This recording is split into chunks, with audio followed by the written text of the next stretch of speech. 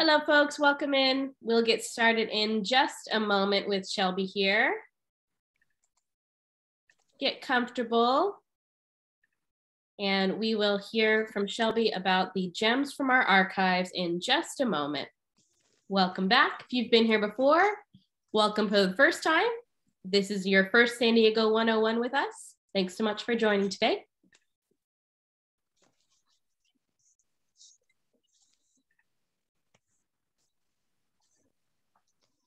As you get settled, just a couple reminders here. We are happy to take your questions, as many as we have time for at the end.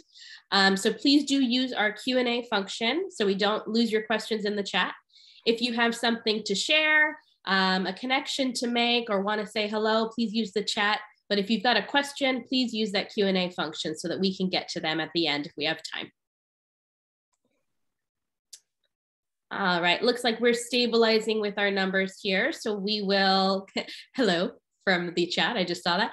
It looks like we're stabilizing. So we'll head right into our talk with Shelby. She will be sharing gems from the archives reflecting the rich history of Black San Diego. Shelby, sharing screen, awesome. And I will stop my video and take it away. All right, I'm so glad to have everybody here today on this glorious day. You could be out enjoying the beautiful San Diego. You are here with me. I'm also very, very glad to be able to share this presentation with you. For those of you who do not know me or know of me, I am Shelby Gordon. I am the marketing manager. I'm coming up on 2 years in that role. I am a San Diego native, born and I'm very proud of that. A graduate of Mount Miguel High School, and have built my professional career around a lot around Diego and the quality of life.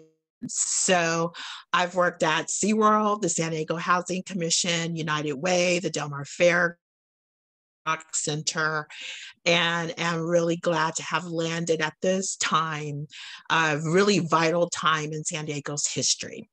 So I want, particularly for those of you who have not been to a San Diego 101 and may not know a lot about the San Diego History Center, I'm just going to quick who we are and what we do and how we do it the way we do it. And then I'm going to share the gems. All right. So the San Diego History Center, we're over 90 years old, and we tell the diverse stories of our region. And that we are not the History Center or the Historical Society for the city of San Diego. We are the History Center and the Historical Society for the San Diego. So I think of that as Oceanside through to Borrego Springs, from Fallbrook through the center of the city down into South County and into Tijuana. So really the story of our region, past, present, and future. We work to really educate and enrich our community by adding value, by elevating stories and highlighting leaders and trailblazers. We really work to preserve our history, as you're going to see a lot today. And all of this really comes together to foster a great sense of civic pride. We welcome visitors at 2 facilities. One in beautiful Balboa Park, the jewel of the city. And we also welcome visitors at the Junipero Serra Museum in Presidio Park. And for those of you who are reading the San Diego Union today, there's a story running. The Junipero Serra Museum is completing renovation this month on the east side in the North Tower, And we will be reopening to the public on Saturday, February 26th. So we hope that you will be able to join us in interactive exhibits that are inside that museum. Yeah. So we learned, I started 3 weeks before our first lockdown for the pandemic. And we immediately became a resource, bombarded by press wanting to know how San Diego reacted to the 1918 Spanish flu pandemic. And we had a lot of photos, as you see here, in our collections. However, we had no personal accounts, no personal stories of in that particular pandemic on our. We immediately were able to launch, we call it Happening Now, because we realized really quickly that folks, we needed to document what was happening now because history is happening now. So this is a never ending, it's a perpetual initiative, and we are collecting the stories of fellow San Diegans. We put many of them up on the site. We've received poems and artwork. We've received diaries. We've received accounts of folks through the pandemic experience. So that is from testing to vaccination to boosting. So we encourage you, you can go to historyhappeningnow.org and share your story. Realized really quickly that our focus needed to change. Before the pandemic, we were all about welcoming people to our four walls, residents and tourists. We were about partnering with educators and families to share the history of the region and also share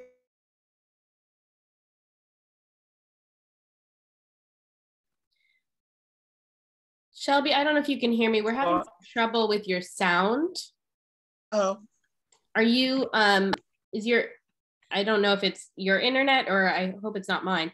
But we've had a couple of folks mention in the comments and in the questions that they're having some difficulty hearing you the whole time. It's cutting in and out a little. Okay, let me, hold on just a minute. Internet. Sam, did you hear that?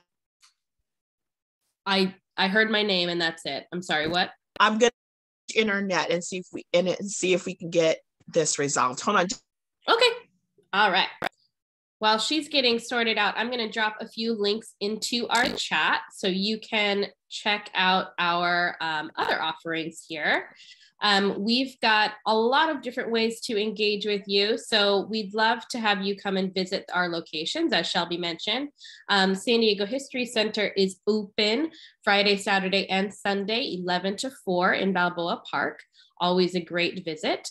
And our Junipero Serra Museum location, you saw those wonderful photos of what's going on up there. We're going to be reopening at the end of this month.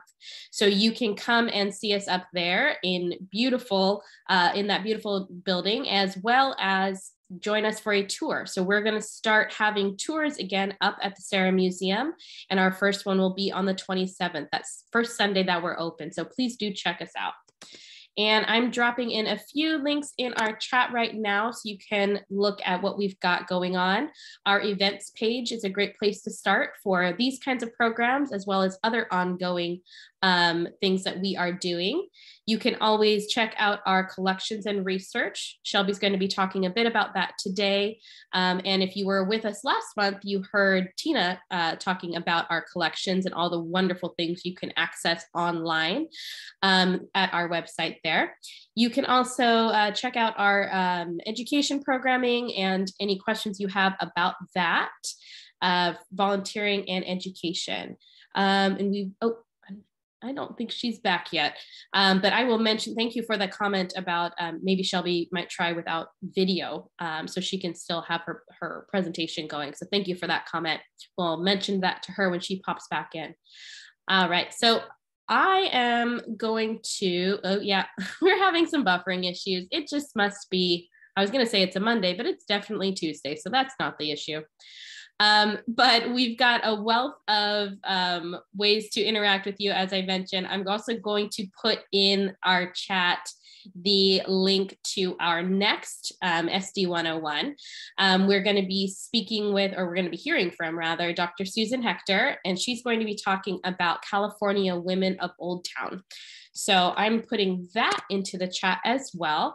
A lot of you folks are repeat visitors, and I appreciate that so much. San Diego 101s are one of our ways of getting into topics of San Diego history or related to our organization that maybe aren't on the walls or we maybe haven't talked about before. So they're a great way to get into the nitty gritty and personal stories of our organization and of our history here in San Diego. I've got a question in the chat that I'll go ahead and answer right now about the archives or the research library, the archives in our Balboa Park location. We do have some public community access days. Our next one will be in April. So I'm going to share that link as well. If you're interested in coming into our community access day in April, you can sign up for that. And I'll put that in our chat right now. Otherwise, there is remote research available and all of those wealth of resources that Tina showed us last month that you can view that video on our YouTube channel to learn more about how to access all of those things from the comfort of your home. But if you do want to come in, our public access day link is in the chat right now. And Shelby, someone suggested maybe having your camera view turned off to reduce the bandwidth there. Yeah, but Absolutely. It looks, you do sound clearer to me already. So that sounds okay. I'm back. I switched twice. So I did a bonus one. Thank you. Thank you for that heads up. Technology, love it or hate it. So 2020 pre-pandemic, we were welcoming residents and tourists into our 2 physical museums. Sam was leading the education team and partnering with educators and families, particularly coming on site. For those of us who grew up in San Diego, we know about coming to Balboa Park for a week, and the School in the Park programs are still going on.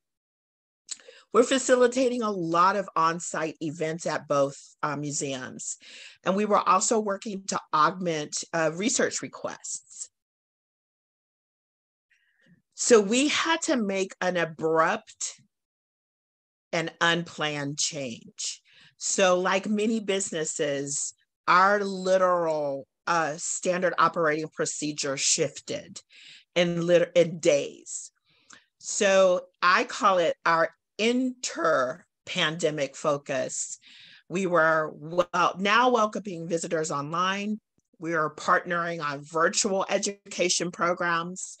We are hosting virtual events such as this one. The team was really working to digitize many hundreds and hundreds of documents and resources for a broader online access. And we were also broadening our community sourced initiatives. So we had been doing that before, reaching out to the community and collecting information and photos and memories. To share your story for the COVID pandemic, that initiative really sort of solidified the need for us to be in that space really aggressively. So we moved to a digital first strategy. So you see there, share your story. You, of course, are here now for San Diego 101. We do multiple virtual events throughout the year. We even launched exhibitions that have been long planned to be on-site exhibitions. We plan them to be virtual. And of course, the education team just really did a phenomenal job by putting a plethora and a wealth of content online and made that accessible for families and for educators. So now that our physical museums have reopened, that did not mean that we stopped working on the digital side. So I call this, we are now a dual path organization. We still run the physical museums, but we are still really committed and aggressive on the digital museum operations side as well. And I call this a convergence. It's a convergence of physical and digital, and I describe it as our new way of work. So what we've discovered is that history is relevant, it is changing. What really came to light for me is that history is personal. It has a 3D, it has dimension to it. It is critical in understanding who we are and where we're going. History belongs to everyone. And again, when I talk about the region, I'm talking about the citizens of the region, those who live, love, work, and learn in this space. Dr. Tina talks about history as a contact sport because in many cases it is physical, it's strategic, it is planning, it is X's and O's, it's moving around, it is learning to see what others are doing. And of course, history is happening now, it's happening now. And this is what I describe as our new way of work. And we're really committed to both paths.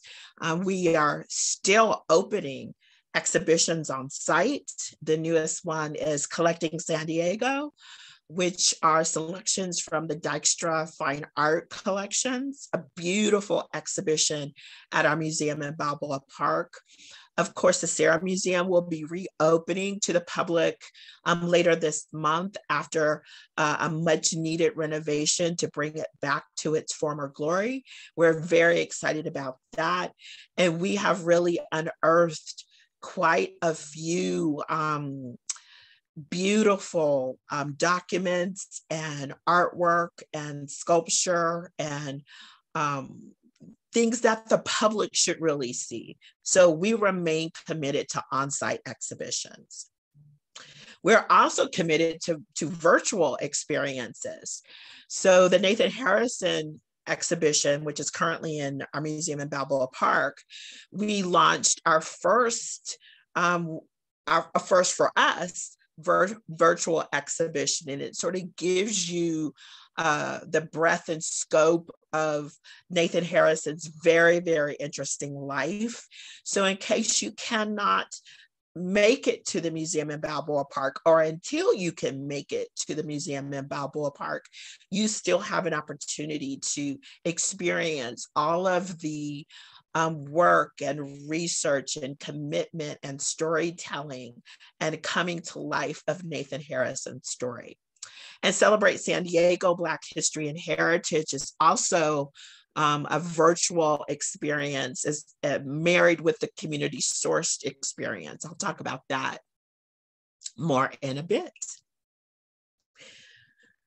We remain dedicated, I think now more than ever, now that we've lived through this pandemic, on ensuring that we are making platforms and opportunities available for San Diegans to have their history shared, archived, and cataloged so that years from now, generations from now, people will be able to read, listen, touch, and learn and be inspired by people. The education programs are still going in a hybrid scenario. So we still have a lot of virtual learning going on, but we are also welcoming students back to the physical space. So again, it's a dual path. We made an abrupt shift. We learned how to do it virtually, but we could not turn our back on that. We could not drop that very, very valuable baton in our race to ensure that folks are being inspired by history, that they're learning from history, that they are captivated by history, and that they want to know more. And of course, our virtual initiatives continue on as well. Virtual discussions go on monthly. They are across a broad range of topics. So I encourage you to sign up for our newsletter or check our website frequently. to ensure that you do not miss any of these really important discussions. And one of the key things that we took away from being physically closed was that people really were still interested in wanting access to the research archives. And we were able to bring on platforms and launch initiatives, one that provided an opportunity for us to responsibly and technologically forward, in a forward way, expand the reach and the impact by scanning, by documenting, by recording, by being a resource for other institutions that at this point want their history recorded and archived. We do all of that. The education team, as you see with Justine on the right, literally took cameras down into the archives to ensure that the education team was still having access and that students still had an opportunity to learn about what was in the archives. So,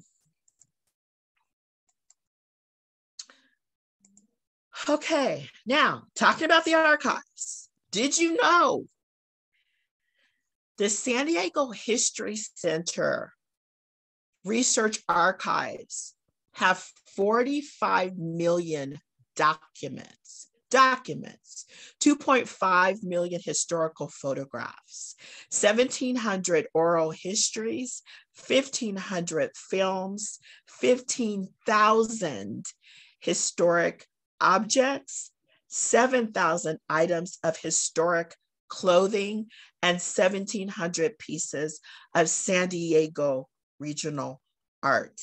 Now, we see only a fraction of this, of course, in our physical space. So with the Be Here Now exhibition, I have an opportunity to see the San Diego regional art that's in our archives. We have documents in the Celebrate exhibition. We have objects in the Nathan Harrison exhibition. We have maps and photography in the Places of Promise exhibition in our space. Just very, very intentional about what we're able to share, because as you can see, we have a lot of stuff. So there are a variety of ways that the public can access the archives. And as Sam mentioned, I really encourage you to go back to Dr. Tina's presentation from last month, because she got into it about how to efficiently and effectively manipulate the resources that we have in order to ensure that you're capturing the information that you want to know. So I highly recommend this. I go to it at least once a week because I still have questions. So I want to stop right here. I want to take a breath. Woo! I'm going to take a sip.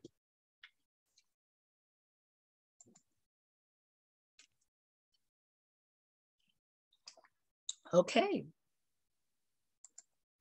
So we don't have any questions in the Q&A quite yet. If anyone has any, quickly put them in and we'll answer a couple. Okay, perfect. But I don't see any quite yet. All right, I needed to take a breath and a sip.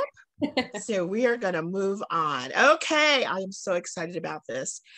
I'm glad that you're here for Gems from the Archives. Of course, Black History Month is celebrated in February, but literally every month is about, and I did not know what to put in that space. I didn't want to put in fill in the blank, but we really talk about all aspects of history every month at the San Diego History Center. And of course, we're San Diego centric, so you would not believe the conversations that we have. And it's really all about ensuring that we are capturing, cataloging, documenting, sharing, promoting, elevating, and educating on what makes San Diego different and distinct.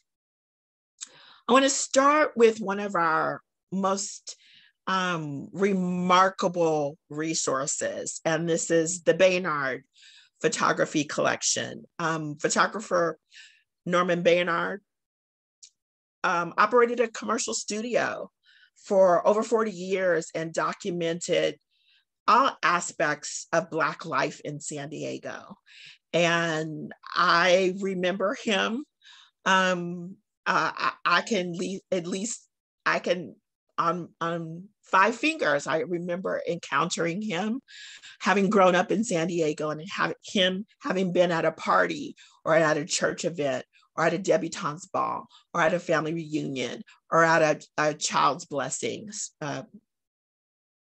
And his son, Arnold, in 1991, donated this remarkable collection to the San Diego History Center. And that collection consists of photography from over 13,000, that is the correct number, 13,000 photo sessions, and it is over 29,000 images. And for a photography collection to reflect Black life in a specific city that was unheard of west of the Mississippi. As you can imagine, Black life was being documented in other parts of the country, but in the West, particularly for San Diego, this type of collection, the vastness of it, the scope of it was a remarkable gift. And you don't just have that kind of thing just sort of like dropped off at the front door. As a history museum, as archiving professionals, it is a process. It is a step-by-step scenario to be able to take in something like that, to understand it, to be able to sort it and categorize it in a way that was most beneficial to the public. And that's what the History Center took on. And they received a grant in mid-2010 from the National Endowment of the Arts, $20,000. This is just to get the project started. And you can imagine with that type, the challenge really was there were all these images, there were all these negatives, but there were not a lot of records that matched the people with who was in the photographs. So a lot of this work needed to be done. And Sam's going to drop a link. There's a great article in the Journal of San Diego History about how that process was facilitated, how the History Center went about ensuring that they were responsible stewards with this great gift. And there was actually an exhibition at the History Center in Balboa Park called Portraits of a Proud Community, Norman Baynard's Logan Heights. And it started in 2011 and ran through early 2012. And this collection lives on. In the last couple of years, Elsa Sevilla did a podcast or an interview with Arnold Baynard, Norman Baynard's son, about his father, about his father's work, and about his mother, who was also very instrumental in Mr. Baynard's professional life and with his interaction within the community. So you can find that on our SoundCloud channel. And I encourage you, if you want some behind the scenes about Norman Baynard and just the wealth and scope and valuable work that he did for San Diegans, it's a very, very interesting listen. And again, he captured just so many aspects of life in Black San Diego. The image on the left, you see Muhammad Ali on a visit to San Diego at the local mosque. You see family portraits This is an interesting one. I got an inquiry last year for Black History Month. A journalist was looking for a photo of a Black church choir. And so unbeknownst to me, I went into our archives, I pulled an image and I sent it over. I happened to look at the caption, and this is Bethel Baptist Church Choir. This was probably the late 40s. And I saw the name Joy Gordon. It's my aunt, Joy, my father's sister. So as I was finishing up the presentation this morning, I was having coffee downstairs with my dad, and I showed him this picture. And I said, Daddy, find Aunt Joy. And he found out Aunt Joy, and he said, and Aunt Pat is behind her. And my beautiful, beautiful aunts are in this photograph. So this one means a lot to me, but it shows you, as you're looking through photos. I found somebody else that I knew in a photo last night. So it's really worth taking the time to go online and look at the photos, because it brings back fabulous memories of a different time, of a different social structure, of a different lifestyle for Black San Diego. And many times those are very good memories for me. So you see engagement parties, you see family reunions, you see political events, you see documentation of Black firefighters. I mean, just really, really interesting. He captured so many aspects and so many moments in Black life. So outside the theater, and I love, I think about how we go to the theater now and how these young people were dressed. That always just astounds me. And the Logan Heights Lutheran Church, how proud this gentleman is. He's got his beautiful car and just in his beautiful suit, and look at that face, just so much pride there. It shows some partnerships. We don't know the behind the scenes story on this, but for this moment in time, these folks were linking arms. They were telling stories with their facial expressions and with where they were. You see national events like when the president comes. Mr. Baynard took photos of that.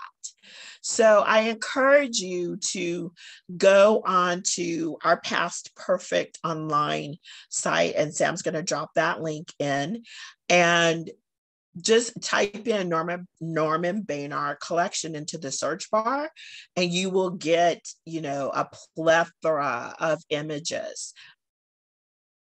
Our other virtual resource is on collections.sandiegohistory.org. And this is really our new digital initiative where the scanning work and the cataloging work that is being done by our team, they're really populating this particular platform. And I tell you, I go on it at least once a day, and I find just tons of stuff. Whoever needs anything, I'm able to go there and find it. So between those two resources, you'll really be able to find the images that you're looking for. Another gem that I want to share with you is Welcome to the Mix. And in this particular case, these are oral histories, and you are hearing the history of Black San Diego from Black San Diegans in their own words. And the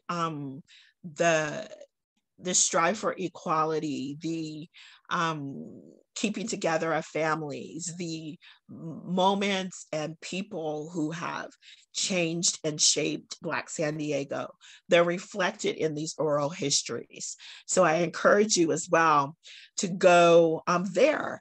And they're great reads when you're walking around the lake or when you're got long rides in the car. They're great stories to hear, and they're in their own words. Another great resource is the Journal of San Diego History.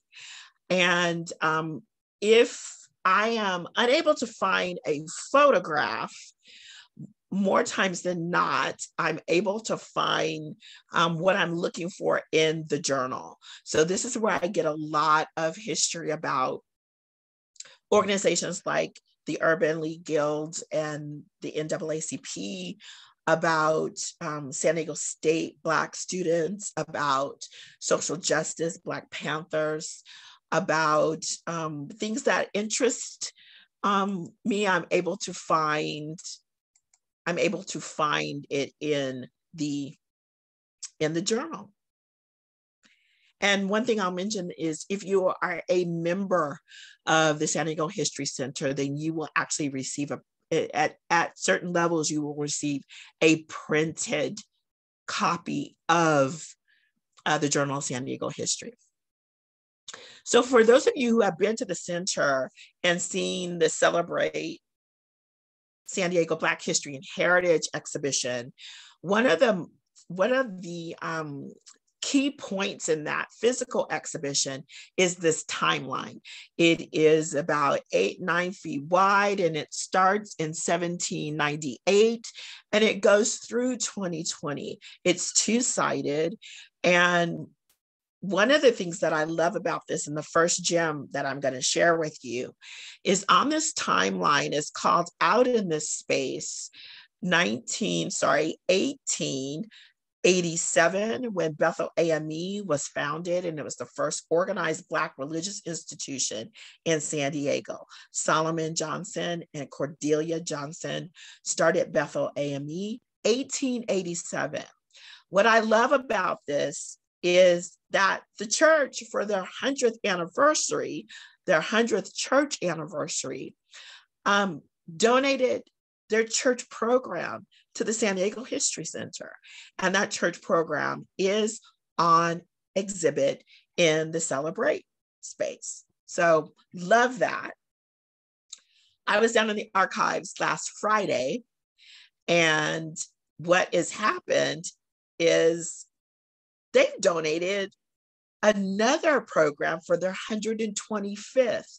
So I think I see Miss Joyce here, and she'll never know how grateful I am to her for really being a front runner and working with the Alpha Kappa Alpha sorority to capture leaders nominations to ensure that we are really talking about the scope and the broad spectrum of personalities and sectors that San Diego Black leaders have impacted. And so I shout out to Ms. Joyce, but also shout out to Bethel AME to ensure that the San Diego History Center continues to collect their history. So another, I call this the journalistic gem, is many of us are familiar with the Voice and Viewpoint newspaper. It's been for decades and decades a premier Black publication weekly in San Diego. But before there was a Voice and Viewpoint, there was the San Diego Lighthouse newspaper. And again, it was Black owned and run, and it concentrated on happenings in the Black community. And of course, I was having coffee with Daddy this morning, and he was telling me stories about the Lighthouse and about the cartoons that ran in the Lighthouse, and about how the community was really dependent upon the Lighthouse, as we are now with the Voice and Viewpoint, to get information about what's happening in the Black community. Another donated gem was from Jackie Thompson Dunn. She was the first Black San Diego female Olympian. Let me say it again. She was the first Black San Diego born Olympian. So she ran in the 1972 Munich Olympics, and she went on our website, filled out a I want to donate an artifact form, which was vetted by our team. one of our collection specialists went out, who specialized in ephemera. These are material documents. So he went on out to her house and met with her and her family, heard her story, saw all her clips, and she donated her Olympic bib to the San Diego History Center. And again, that is in the case, the exhibition case, with the Voice and Viewpoint newspaper, the Lighthouse newspaper, and Miss Jackie's bib is there.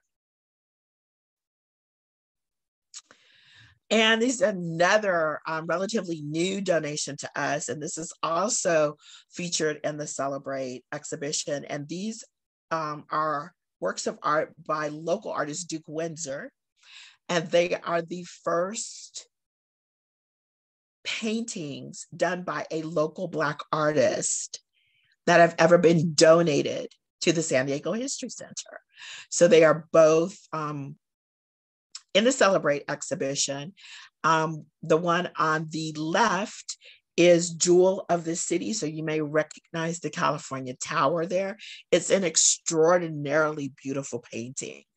And I also am really captivated by the one on the right called Wired. And I think that that is a beautiful description. And it gives you some things to think about, doesn't it? So again, donated gems. This is one that just popped up on Friday when I was down in the archives. And it really, it actually kept me up last night thinking about it. This was a document, a book compiled by Lorenza Taylor Pace. And it is about Black pioneers and pioneer descendants who ended up living in La Jolla. The documented time period is 1880 to 1974. So you see a photograph there. So you have a historian who took it upon herself to do really deep work on documenting specifically the lives of Black San Diegans who lived and worked in La Jolla. So it includes maps, it includes descriptions and photographs.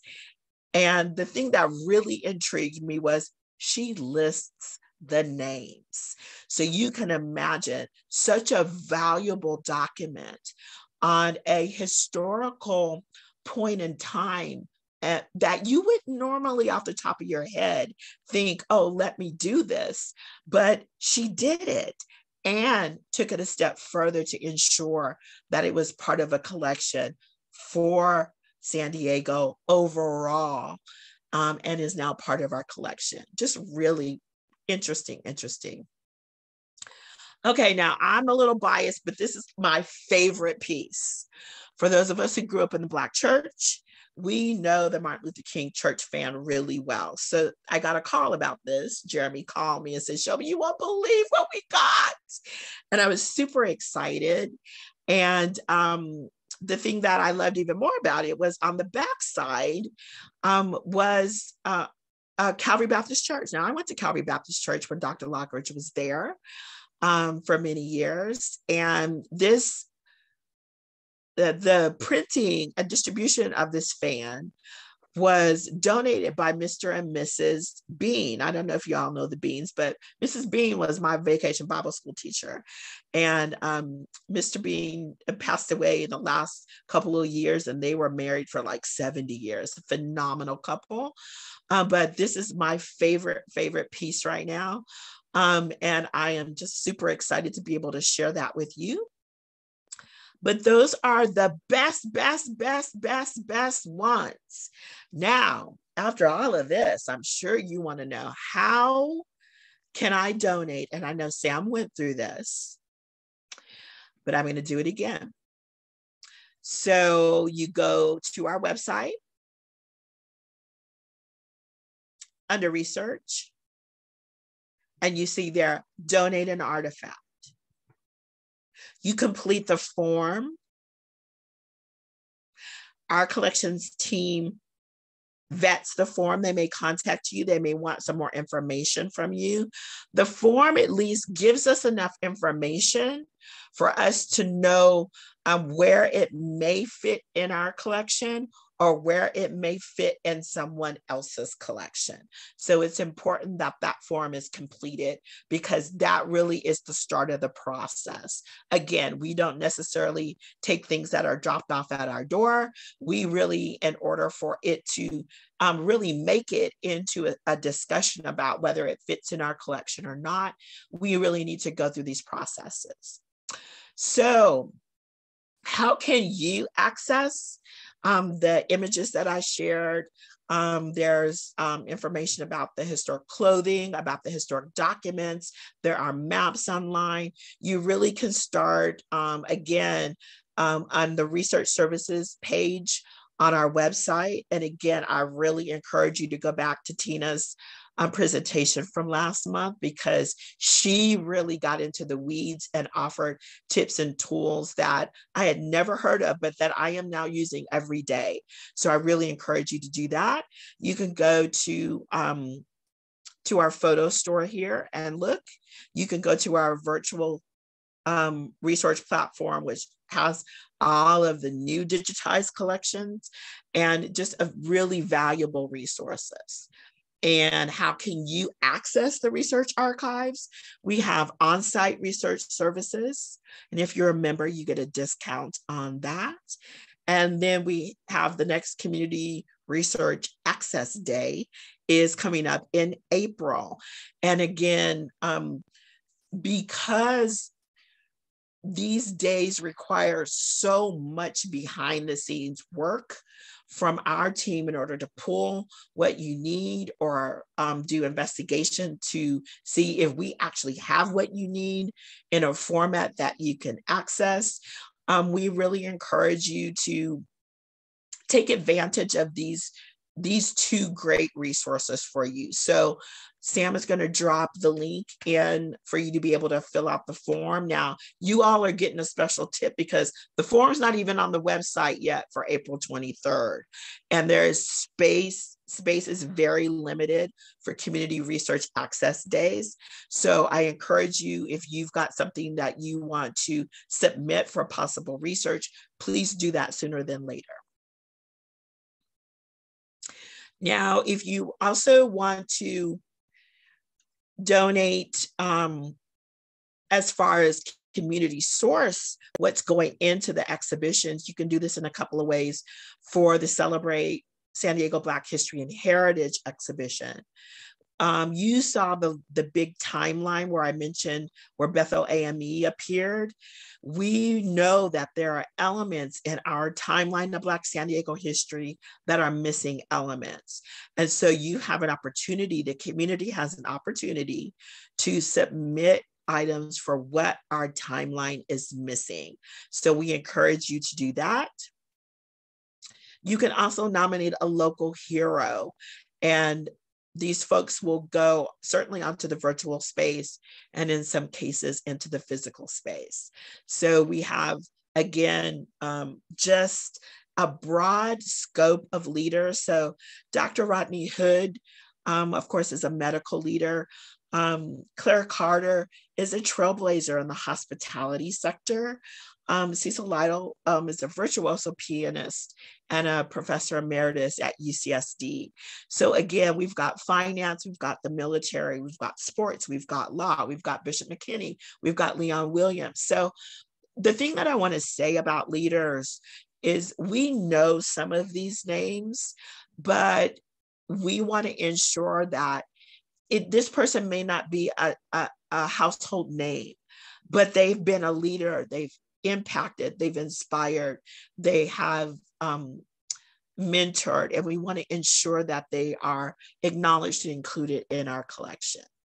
Of course, too, then you can submit your story on Share Your Story. Again, we've gotten music, we've gotten oral histories, we've gotten diaries, we've gotten artwork, and this is a great platform for you to be able to share your story. And again, that will go into our archives. All right, I'm going to stop right there. One, because I don't know what, look at my time. Look at there. Yay. Okay. All right, Sam.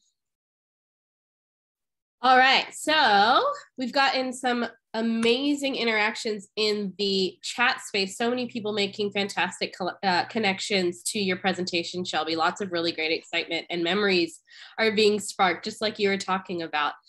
We've got a couple of questions have come through about some specific things. So I've sent out some answers there. We do have a question in the Q&A at the moment asking about the Lighthouse newspaper. And Shelby, I'm not sure if you or I can answer this, but they're asking about the availability for accessing it or the level of indexing because they want to know more about the Black community along Market Street and Harlem of the West and the connections to the Asian community.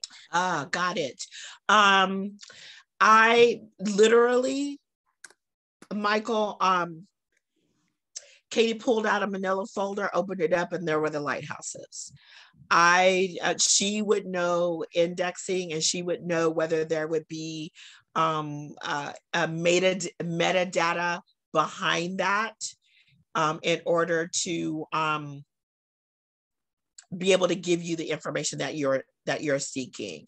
Again, I think that may be if you wanted to go the on-site research option, you could do that. The other thing is you could submit for Community Research Day and actually come in, and they will have done some background work and know specifically if we've got what you're looking for and be able to pull it for you. Dr. Tina popped in. Thanks. Dr. Tina popped in, yay. She says for the newspapers, it would be on site. So you can check Past Perfect online for what years we have. It's likely a limited run. So up in our links, we've dropped in our Past Perfect online access link there. And as I mentioned in the chat, we'll send these out in the follow-up email too. So if you miss them in the chat, don't worry, you will get these links again. But Dr. Sheena says that is the best way to start. We also have our collections at sandiegohistory.org email address for those collections questions and wondering about accessing specific things, you can email too. But go ahead and check it out online yourself and see what we've got. And as Shelby said, those access days, community access days, are a great opportunity to actually come on site and check it out. I hope that this presentation was helpful for you all, that you either heard something or saw something that sparked a memory, a good memory for you, that you now have some resources on how you can donate and contribute and ensure that your history, your stories, your memories, your folks that have inspired and led you, that you know how you can ensure that they are part of our collection as well. It's been a great joy to share with you today, even my personal memories about my two aunties today. And we look forward to seeing you next month. Sam's going to tell you about the topic and she's going to include the link. Yes, I will. Thank you so much, Shelby. This is fantastic. I think a lot of people really got some great memories sparked and good interest in all the wonderful things we have accessible to them. So in combination with Tina's tutorial last month about how to get to them and all these great links, I think people are going to really be able to research to their heart's content here.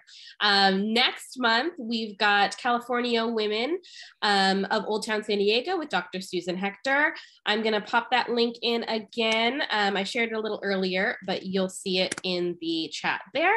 Thank you so much to everybody who joined us today, whether for the first time or as a repeat attendee. We appreciate you all so much. And as Shelby mentioned, there's a lot of discounts here and there for members. So if you're interested in becoming a member, definitely check out the link for that and put that membership to good use with our archives.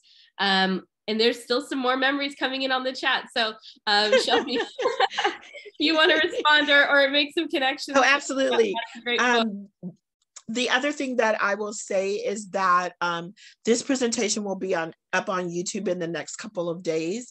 So if you want to share it, I'm always interested in folks who used to live in San Diego, who don't live in San Diego any longer, but are wanting to get a taste of San Diego. These are great presentations to share with them They cover such a broad range of topics with really, really good, deep information. So look out for that on YouTube. And again, so much of this is online. I am always a little afraid, am I going to have enough? And I really had to cut down because there's just so many rich resources. So I'm so glad to see you all here. I see you, Miss Joyce. God bless you.